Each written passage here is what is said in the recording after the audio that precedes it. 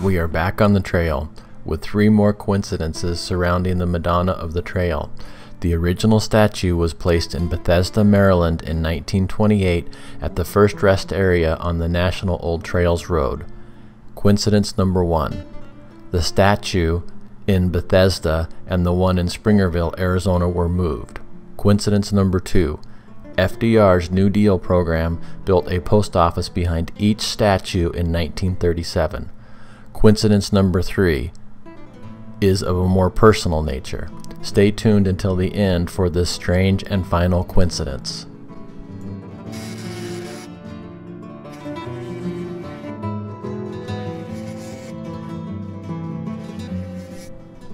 Coincidence number 1. The statue in Bethesda and the statue in Springerville, Arizona were moved.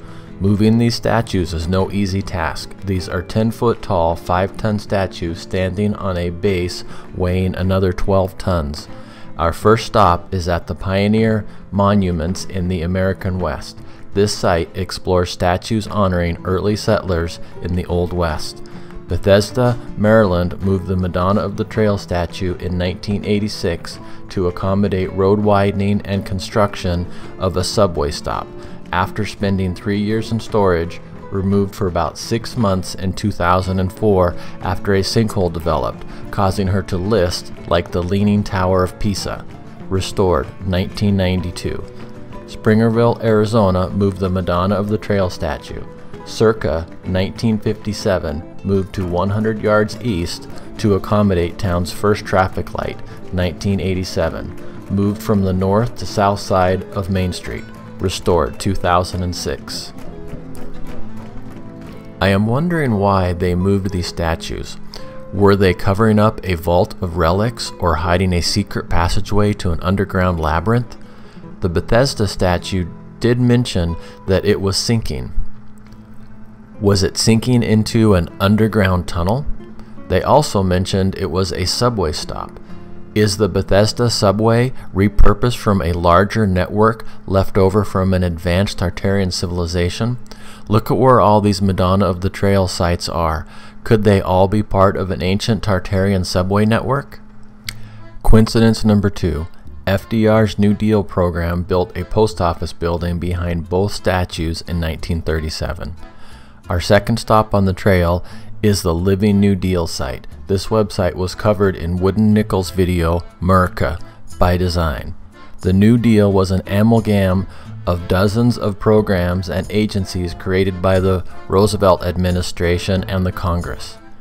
The Living New Deal projects in Bethesda Post Office, former Bethesda, Maryland, completed 1937. The historic New Deal Post Office building in Bethesda, Maryland, sometimes misattributed to the WPA, was constructed with Treasury Department funds.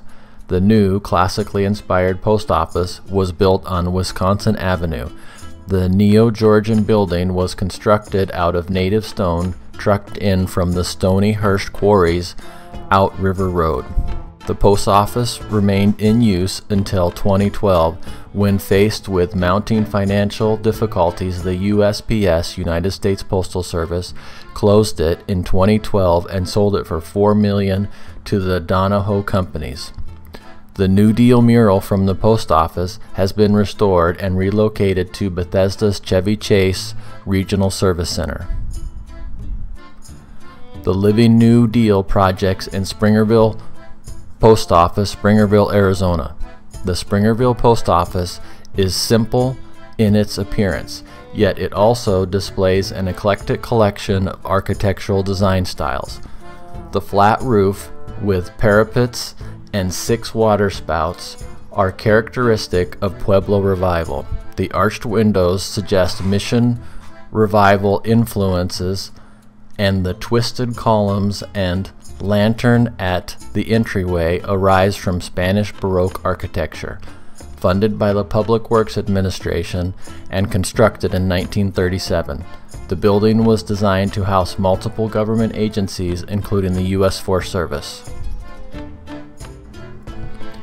It seems odd that they would build a building behind a statue nearly 10 years later. Don't people usually build statues in front of an important building? Maybe they just remodeled these Tartarian buildings in 1937. Now, these really do look like they could be the train stations of a long-forgotten ancient underground rail system. Will each of these sites have a government building that was built behind them in 1937? What coincidences lay ahead on the National Old Trail Road?